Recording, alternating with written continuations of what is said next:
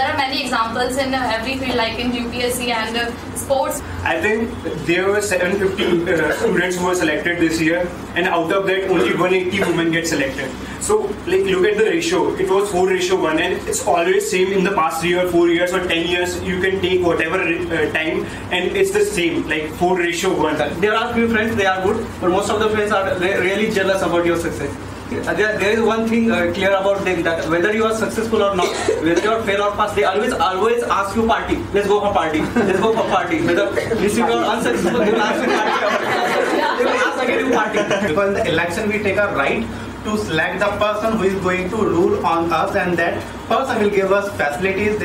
That person will give us equality for everything. So that is why if we have a power to choose a person who is going to guide us in coming days. And the political parties, they are forwarding their agenda, which they are not going to do in their ruling time, and they are just changing the mindset of people by saying different things, that we will do this thing for you, we will make your life happier, comfortable, and we will create more employment. But everybody know about the consequences of the drinking. There is so many like people driving after drinking, and there's so many accidents happen because of the drinking. I'm not in favor of this.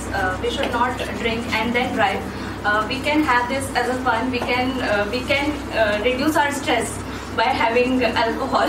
We already won the race, and we are the fittest, and that's proved, and we don't need to prove it, and we can survive without eating animals and all. For the gambling, actually it is not a piece of cake for each and everyone. If you have some mind, and if he is a hard worker, so he can choose another field. But if you have a potential to take a foresight in another field, so they have a power to go in this field. Otherwise they... Today we are living a normal life, and there is no use of algebra. Are we using anything like this, a plus b square equal to a square plus b square? We are using simple math. We are using simple equations, like what's the subtraction, what's the addition. If we talk about the present government, I agree that like there are not very educated economists right now in the government.